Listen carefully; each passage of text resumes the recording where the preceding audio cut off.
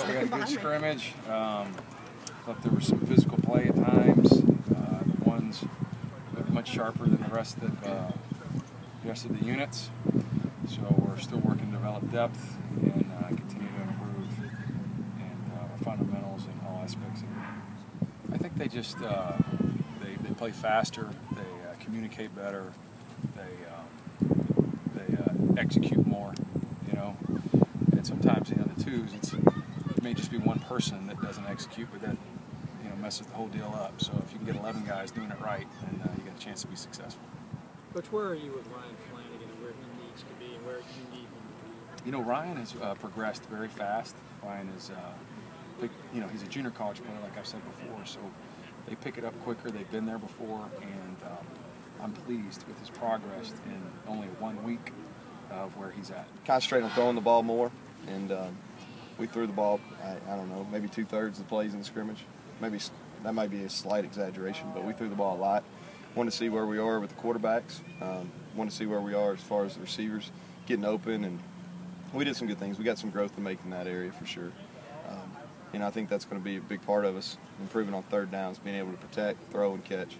So those are some of the things we worked on. They're good. I thought Mikel really had one of his best days, through the spring and this fall camp. He's a big kid, and he ran like a big kid today. We did some short yardage situation, and I thought he got behind his pads and really ran solid. But I was pleased with him. I just walked back from the stadium with him, and that's what I was telling him. I thought that was probably as good as I've seen him run the ball since he's been here at UK. I thought Dorian Baker made a couple plays downfield on some deep balls. I thought Rashad Cunningham made some plays on some deep balls. Cameron Fogle made a couple really nice catches today. We got the ball to Timmons down the field. I expect him to make plays. Those are some of the guys that stood out. We're better than we were a year ago. We're still, Kyle Meadows is still competing for that third tackle. Josh Kroc, Tevin Eatman, I think Kyle Meadows, I've been pleasantly surprised. Kyle Meadows is further along than maybe I thought he was. Made a huge jump since the spring.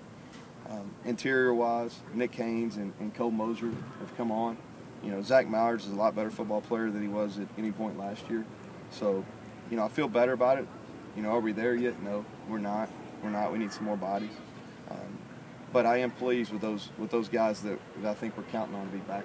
What's nagging you right now? What's an area that you say, oh, we got to get better in this next couple of weeks? Well, our passing game. Yeah, our passing game. We've got to, and a lot of that has to do with where we're splitting reps at quarterback, and we've had some wide receivers that y'all know about, Javis Blue and some of those guys that haven't practiced. So that's our first order of business, to get healthy. That's what I told our guys when we got together after the scrimmage. We've got to get healthy. That's our first order of business, and practice with everybody that we're going to play with. And once we do that, we'll really concentrate hard probably for the next 5 or 7 days on the passing game.